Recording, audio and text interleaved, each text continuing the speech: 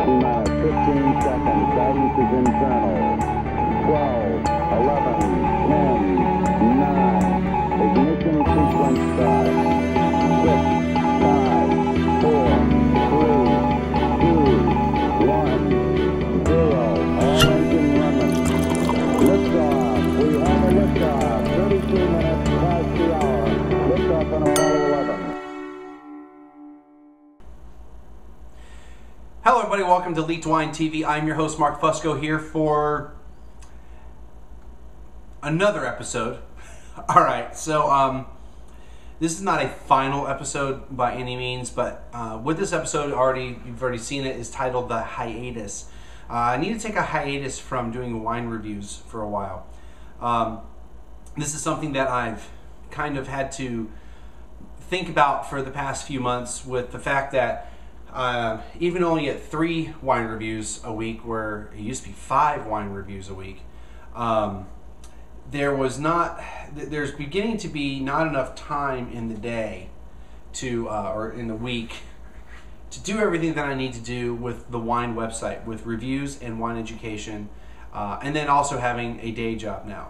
You know, back when I started all this, well, the very first episode, first whatever week or so of episodes, I did have a day job, and then I quit. Then I had all the time in the world, so it was really easy to do what I was doing and do the wine education stuff. And then in October of last year, of 2009, I was hired back, so I re-entered the workforce in my field of restaurant management. And it's been a struggle to be able to balance everything, be able to do what I need to do at work, in what I'm supposed to do at work, and then on my off time handle everything with the wine website, and then still have time for personal time.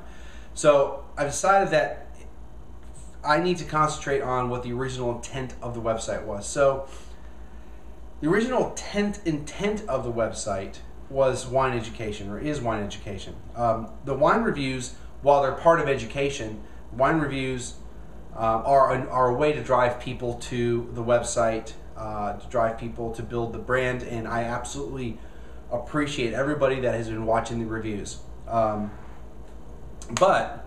the intent of the website was for me to re-educate myself in preparation for the introductory sommelier exam, which I will be taking later this year. I'm also going to be taking the Certified Specialist of Wine test in about 6 weeks or so. So I'm getting into crunch time, that I need to make sure that I've completed everything that I need to complete for these tests. And as I've mentioned plenty of times during sommelier school, where I've delayed a lesson for 2 weeks, like the lesson I'm going to be recording later today to be put up tomorrow, I'm getting very, very far behind. Now, for the first test in a few weeks, I'm not really too concerned that I won't have everything done by then, because there are some things in the first test that I don't need to hit. I don't need to finish. I need to finish the wine part, or be as finished as possible with the wine part. But the spirits and beer and service part are not included in the first test. The sommelier test is, and that's I plan to take in August. I don't have any plans to delay it any farther than that. However, you never know. So that's what's going to happen with the wine 1337 wine TV part. Also, just to reiterate, and this is on the about, by the way, up here. The original idea for the name of the website was a wine label. And just to briefly again go through the history, or how this happened, the inspiration. I was at World Market, which we all know that I enjoy going to the World Market to get wine, because they have a nice eclectic selection there.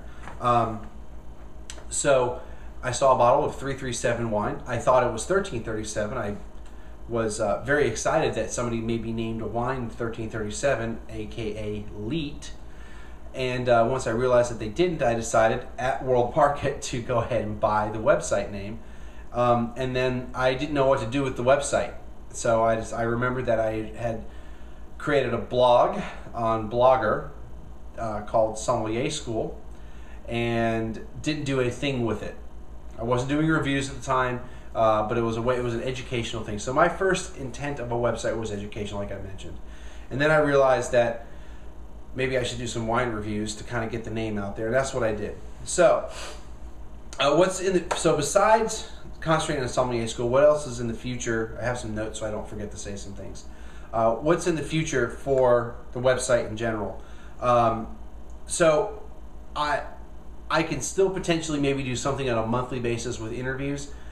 The idea is potentially to do some concentrate maybe on some Texas winemakers, to do some actual in the field interviews with them, not really involving a tasting necessarily, but just to kind of get their story out, who they are, make a profile of their winery, not looking to do a tasting with them, but just to kind of go out, take footage of their operation, kind of more of a story, more of a reporting thing, a special about their winery, not, hey, let's sit down and taste wine. Also, with the Skype interviews, I still plan to do, if I do a Skype interview, it's still going to be, again, an interview, not a tasting. And hopefully that'll maybe expand. Maybe I can also go into sommeliers around town or via Skype. I've also had some issues with international winemakers that don't have a distributor in the United States necessarily. Apparently there's some legal issues that they can't ship to the United States in general, and then I've also found out through just talking with other people, there are definitely some issues shipping to Texas or just shipping to other states, especially with the legislation that's been, or the court cases that have happened recently and potential legislation, which maybe I'll provide a link for that legislation below, or the article about it, so we can all write our congressman and say, hey, let's not enact these draconian liquor or alcohol distribution laws. They're already bad enough as it is with the 3-tier system. But the website will have stuff like that. Maybe I'd like to maybe resume doing my article writing that I was doing for iGoSA. Initially, I'll probably just repost the articles that I had written for them. I think it's about 4 or 5 articles.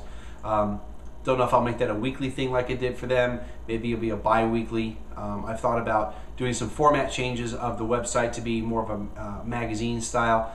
There's some things that I'm going to try to do so I can concentrate on to make the website more information rather than a tasting website. And like I said, a lot of this is the amount of time that I have to be able to devote to the website. I can do one, but not both, as far as what I need to do. And since the wine education and these tests are my primary focus in my outside of doing the website, I need to be able to concentrate on that instead of worrying about, okay, what wine am I going to do? And that means I have the entire week to concentrate on this instead of trying to do everything in one day.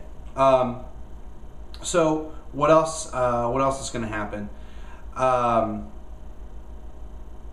When sommelier school finishes its initial run of lessons, once I've done everything I want to do that's related to the first level test, I'll probably take some time off, extended time off from the school part, and then resume the educational stuff, kind of figure out what I want to concentrate on, how I want to do the education in relation to the next level. The next level tests for the Society of Wine Educators, that's a certified wine educator test. That's a little bit different than the CSW certification. I can probably take that next year sometime, so about a year from now, or a year from this summer. I could probably take that test and be comfortable taking it. The next level for sommeliers, that probably is going to take a couple years. So I have a couple years to really get that type of stuff worked on. I think that I might do things more in general, maybe do certain lessons about varietals, soil, climate, and talk about that type of stuff rather than, hey, this is the area of the world that grows these grapes and this is what they're known for. Get more in depth into that type of knowledge, so get even geekier. So if you're not already into that, that's probably what I'll end up doing. I do hope to resume doing the wine reviews at some point in time.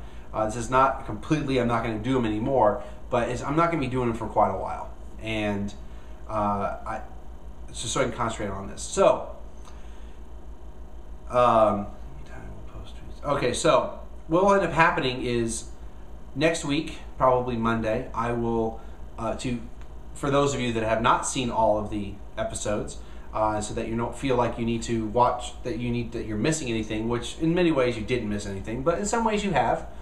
For those of you that haven't been watching since episode number 1, I will be reposting tweets.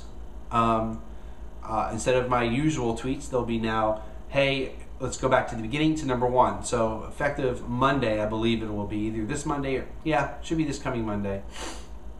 I will resume with showing or redirecting people to the website to the initial, starting with episode number 1 and moving on. It'll be the specific URL, so you'll see a shortened URL. Also, when people go to the website initially, they type 1337wine.com. The front page, as it's called, will now be Sommelier School, not the wine reviews. So, beginning with episode number 1, though, for the reviews, we'll start back with that. So we'll have a little bit of reruns.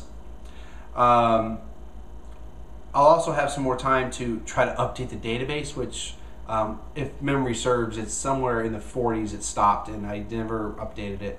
So I'll have more time to kind of update that stuff. Hope maybe I'll finally create some more swag, though that's very low on the priority list. And I think I already mentioned the website might change a bit. The look, you've already noticed probably that the menu has been moved to the very top of the page.